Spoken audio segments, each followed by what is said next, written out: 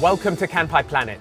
I'm Mac. I've lived in Japan for 15 years and I'm about to embark on one of the biggest adventures of my life.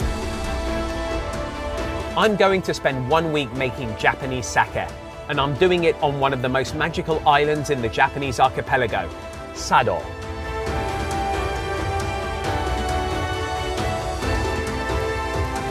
Join me on this special journey into the heart of Japanese culture.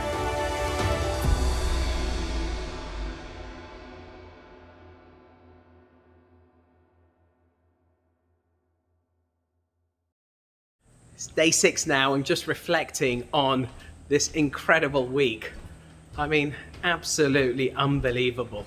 So much fun, and I've learned so much about the amazing process of making Japanese sake.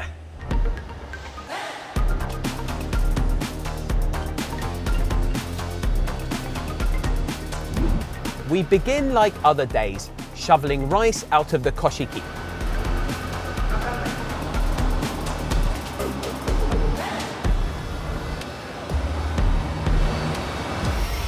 Then cooling it. Glasses and steamed rice don't mix. This is the 193 kilograms that we washed yesterday. There are 2 main goals of day 6. First, adding the Nakazoe to the fermentation tank. This is the 2nd edition of koji, chilled water, then steamed rice. Second, washing the rice that needs to be steamed tomorrow for the Tomezoe, which is the 3rd and final edition of the Sandan Jikomi, happening on day 7.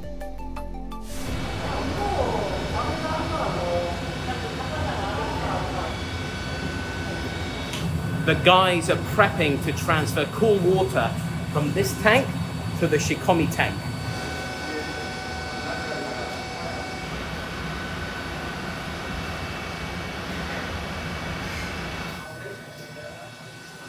They've just stuck the roller in the tank and figured out that there's 784 millimeters of water left. So the toji has just gone off to calculate how much more he needs to put back in the tank. This water is chilled to around 1 or 2 degrees Celsius and is being fed from the cooling tank into the Shikomi tank. The tank already contains the yeast starter and the Hatsuzoa mix. When it comes to cooling steamed rice, like the cleaning of a house, it never ends.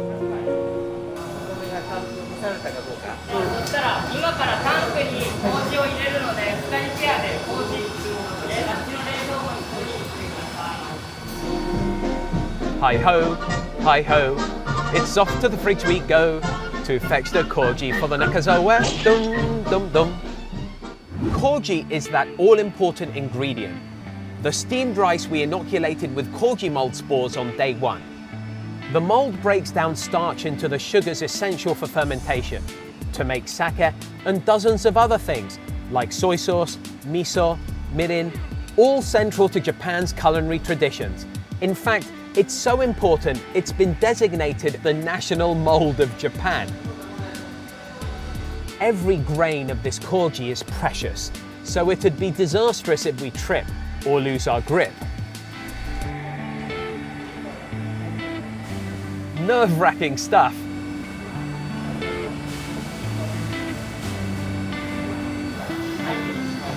We've just added the koji, and now it's time for some kaire. So that's inside the tank right now. So at the bottom, you can feel the settled rice solids, and above it, the milky liquid. And I'm just trying to invigorate things.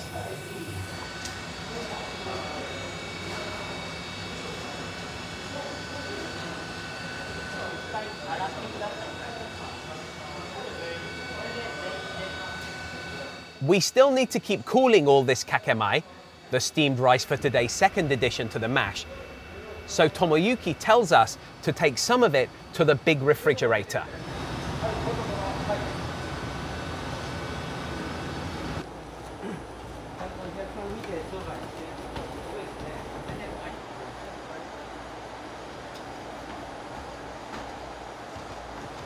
I also want to cool down, so I managed to wrangle a frig shift.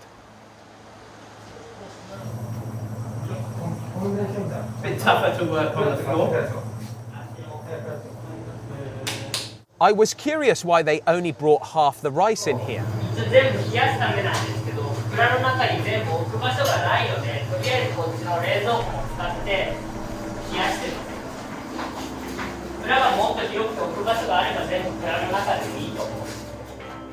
The toji and the kurabito are very reactive to even the smallest changes in the environment. 中添えの仕込みの小麦を入れた後のもろみタンクの中の温度がだいたい8度ぐらいになるようにしたいので、結構お米もカチカチになるまで冷ましてから入れます。あと1時間ぐらいはこのまんまにしてだいたい11時ぐらいに仕込みます。11 o'clock.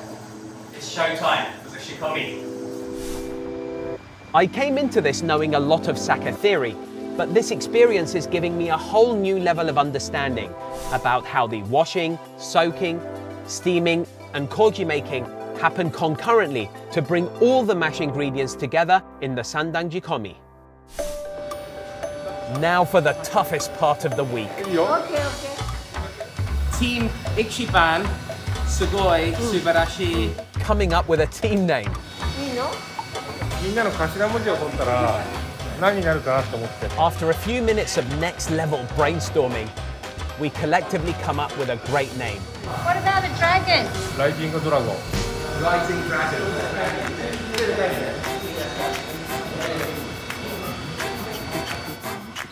Rising Dragons. Okay. Inspired by the amazing Iwakubi Shoryu Tanada rice fields we visited on day 4. And it's been an honor to spend the last week making the best sake in the world with them. Banzai!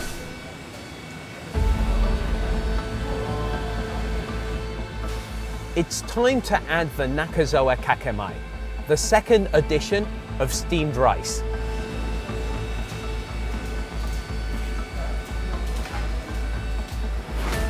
There's 193 kilograms. That's all the rice in this room, plus some we put in the fridge earlier. The Nakazoe edition is about 30% of the total volume, bringing the mash level to about halfway in the tank.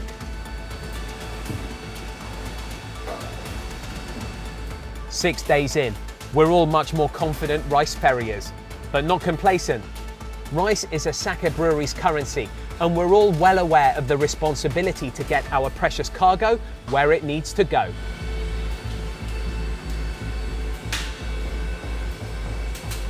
There's no rush.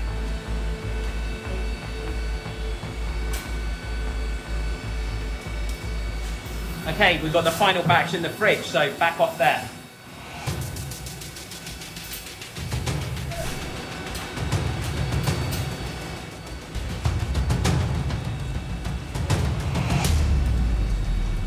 All of the steamed rice for the Nakazoe has gone in the tank. We're just giving it a good stir around.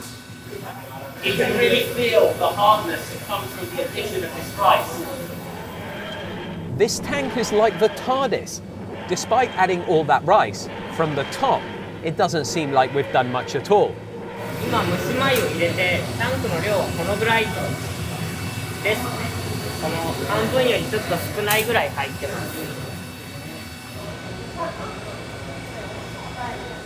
Nailed it. And of course that now means there's a lot of mesh to clean. Back at it.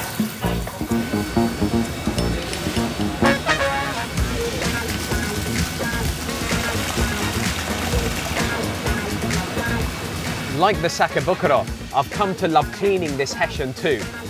A classic case of Stockholm syndrome. A little bit of rice there. And it's gone. You know, all this hygiene may seem like overkill, but the biggest fear for the Toji and his team is that there's contamination in the batch from external bacteria. So that's what this is all about. I want another crack at siphoning the water out of the tub. The water's in, then. This seems a pretty useful life skill to master. Yes.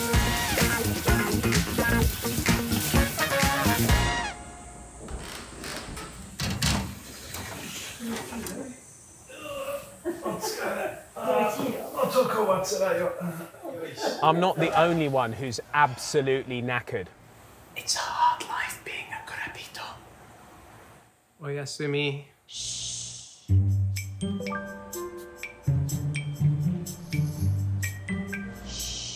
After a far too brief snooze, we have a great opportunity to get all our questions answered by the top execs from Obata Shuzo over an organic Sado Island farm-to-table bento lunch. Itadakimasu. Ooh, this looks delicious. Gakkogura school principal, Hirashima-san, explains why steaming is necessary and how it alters the molecular structure of the rice starch. Well fed and much more well informed, we're back in the main room for more rice washing. We're prepping 274 kilograms. We're washing the rice that's going to be steamed tomorrow and then put in the tank as part of the Tomezoe, the third edition in the Sandan Jikomi.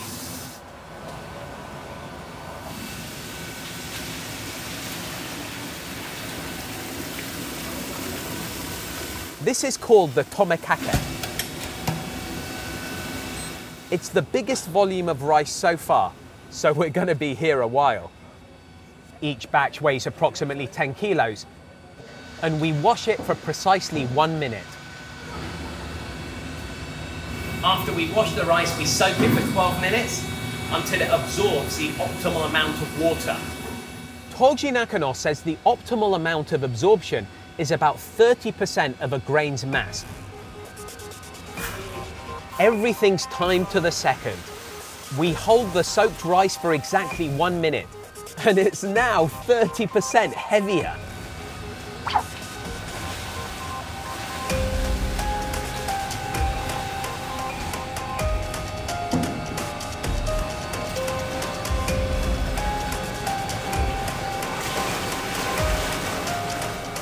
Washing acts as a secondary polishing process because grains vigorously rub against each other, which removes about 1% more from their surface.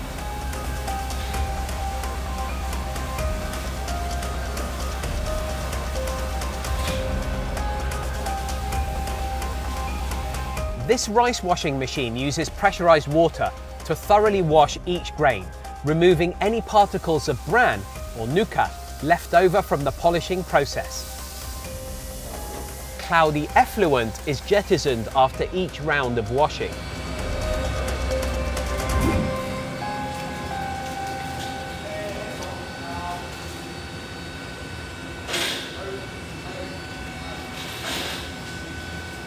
Toji Nakano passes the baton to Tomoyuki and he checks the water absorption levels. He's got the makings of a great Toji, has our Tomoyuki. I feel quite emotional because these are the last bags of rice we'll be soaking on this course. 10 seconds to go. We're a well-oiled sake making machine now.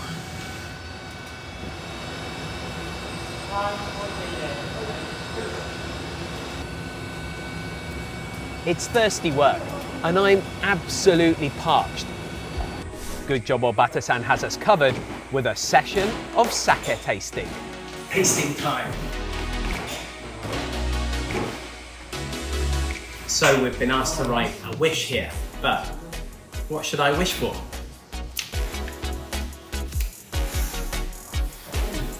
It's gotta be world peace. Anything less than that just seems very trivial.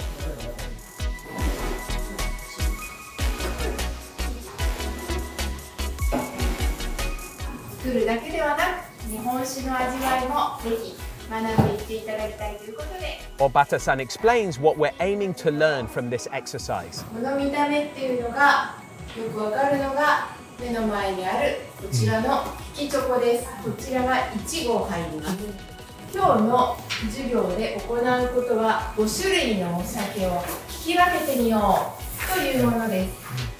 So we're playing a little game here where we have to identify the sake through its characteristics, the appearance, the aroma, and the palate.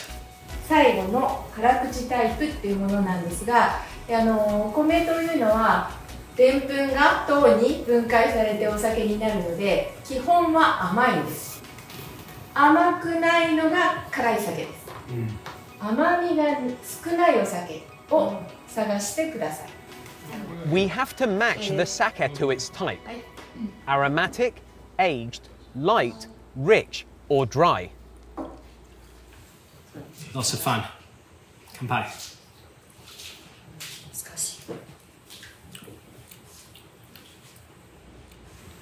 Interesting. No, I need to have all of them. Then I can judge them, right?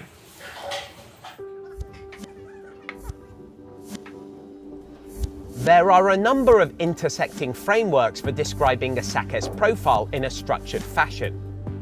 One traditional system is the gomi, or 5 tastes: karami, nigami, shibumi, amami, and sanmi. Dryness, bitterness, astringency, sweetness, and acidity. I'm using these and other criteria such as umami, richness, and body to evaluate the sake.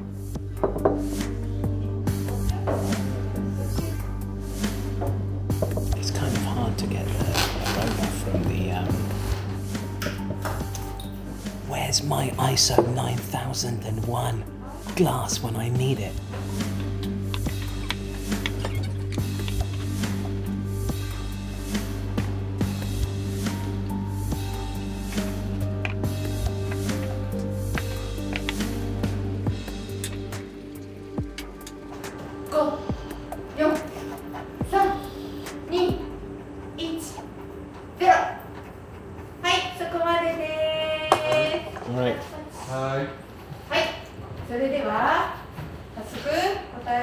So let's see how I did.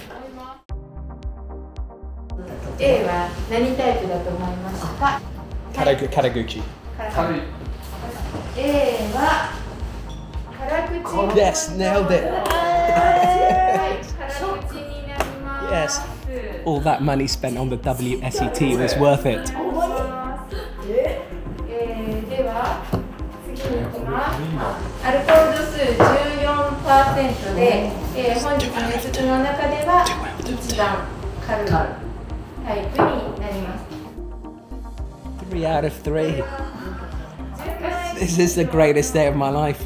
原酒でして、アルコール度数が 17% ございます。一般の売られているお酒は15度が多いですよね。加水調整してるんです。水を加えて、ちょっと味わいを調整する。Kaori type. Number 4. I think it's Kaori type. マノツルマホという山田錦 35% まで磨いて作った大吟醸。It's the Daiginjo. It's the Kaori type. Woo! One of the flagship Nihonshu brewed in order to extract maximum aroma. 最後は熟成タイプになります。 100%. Nailed it. ということで、全問正解はマックさんだけですね。はい、では拍手。イエーイ。おめでとうございます。おめでとうございます。それでは。One team ですね。And the prize? A chance to try even more of Obata Shuzo's exceptional sake. 55% 純米吟醸。時と暮らす。Yeah.